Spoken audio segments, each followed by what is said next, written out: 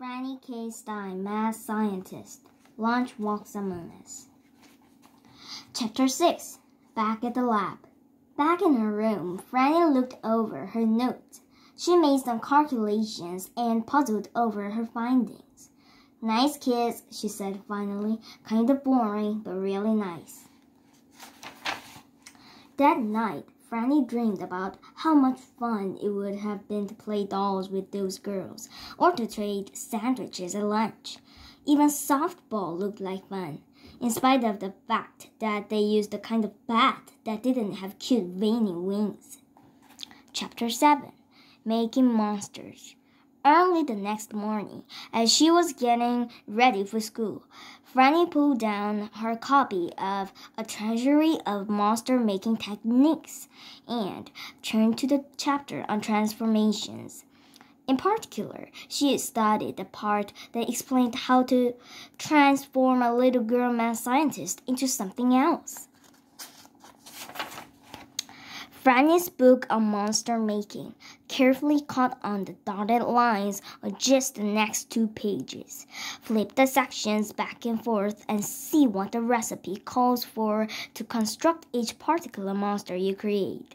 Warning, we assume no responsibility if you actually create a real monster and it destroys your cities and eats your stuff.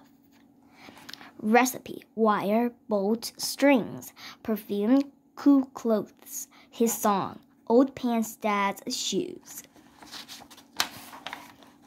Recipe: shampoo, blush, lipstick, zombie body, stinky vest, worms, balloons, popcorn, cotton candy. Recipe: zombie head, lightning, roach spots, spider legs, dance lessons, chunky heels. I know just what to do, she said, and she began combining honey, vanilla jelly beans, and pink soda. She poured the formula into a tall, pretty glass decorated with a happy sheep holding a puppy wearing diapers. She said, how cute can you get? She put the mixture into one of her inventions and programmed in her notes. The machine began to hum and shake and buzz and bake, and then finally it binged, just like a microwave when your microwave popcorn is ready. Franny gazed at the potion. She held her nose and drank it. She ran to the mirror and watched a strange transformation take place. Franny transforms. Carefully cut on the dotted lines on just the very next page.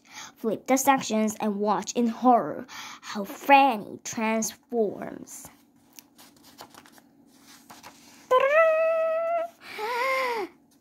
Real Franny? Really? When Franny came downstairs to breakfast, her mom took one look at her and dropped her toast. Her dad choked on his coffee. Her brother's eyes almost popped out of his head. Franny, her mother said, you look so nice. Franny did look nice. Her hair was cute. Her dress was pretty. Her shoes were adorable. She didn't really look like Franny anymore, but she looked nice. Kind of. Thanks, Mom, she said. Here's a description of something I like prepared for lunch. It's strange and horribly exotic, but I appreciate it if you give it a try. Her mom looked at the recipe that Franny had given her. This says jelly and peanut butter between white bread slices. She said, I'm pretty sure I can make this, Franny. I've been making it for years. Excellent, Franny said, and she rubbed her hands together in a math scientist way. Well, that's the end of today's story. Did you like my story? Then push the thumbs up sign or the subscribe button. Bye!